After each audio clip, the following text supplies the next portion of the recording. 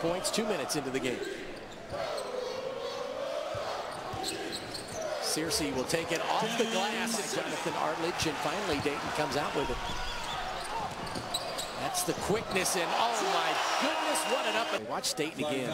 See the setup and then the crossover dribble, the hard crossover, and his ability to hang in the air. Brian Allen here with the ball, lays it off, and oh my goodness, that was wiped clean by Chris White. Oh my!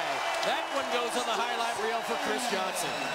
Well, two of Dayton's best. George Mason is, again, they have great depth, so while they're in foul trouble, they don't lose very much when they have a player come off the bench.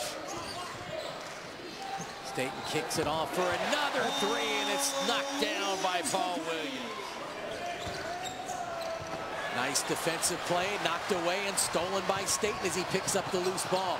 Fouled, no call. He gets it off to Chris Johnson in the corner. Boy, they're all over. Here's Fabrice. It's a wide open three, and he knocks it down.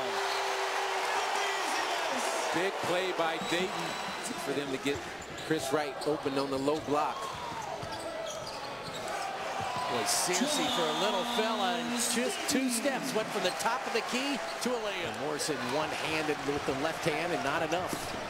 Wright splits players off to Spearman, up and under for the bucket and the foul. On defense, and Cam Long, the veteran point guard. There's a little back door. Juwan Staten, the freshman point guard, set up their offense. And Staten and Chris Wright at the top of the key. That motion offense again by Dayton. Wright, jumper good, 12-footer.